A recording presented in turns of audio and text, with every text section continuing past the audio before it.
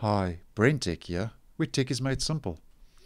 Google is busy testing out a new search tool in the latest version of the Google Chrome Canary web browser, and that's using their Google Lens technology. So they are adding a new Google Lens feature where you can have an extra tool to search an image using Google Lens.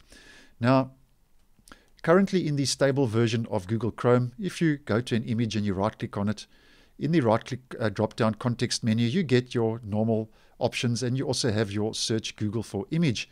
Now, what is happening in the latest version of Google Chrome Canary is the new feature basically adds a search part of the page with Google Lens option into the right-click context menu when you click on an image. And you have to enable this using a flag. It's not enabled by default, and the flag is called Enable Lens Region Search.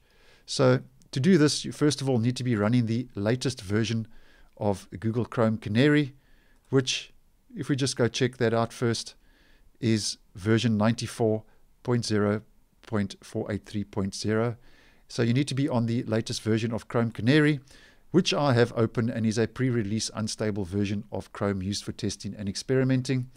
And then what we do, as always, we just head up to our Omnibox, our address bar, and we type in Chrome://flags.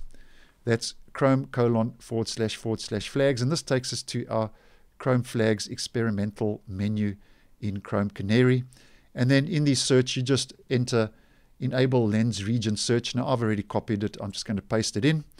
And here is the flag. Enables a context menu option, allowing the user to search a selected area of the page with Google Lens. And that's for Mac, Windows, Linux, and Chrome OS. And we changed that setting from default to enabled, and we relaunch Chrome Canary to apply the flag.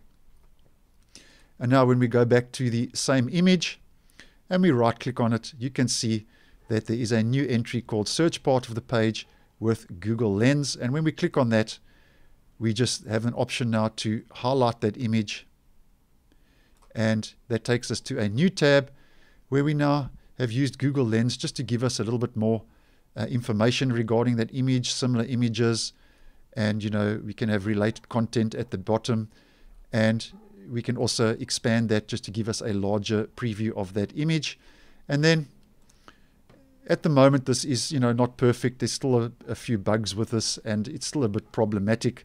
But I think when this eventually gets ironed out, and hopefully will make its way down to the stable version of Google Chrome in the not too distant future, I think it'll be a handy addition to searching images with Google Lens in the Chrome web browser.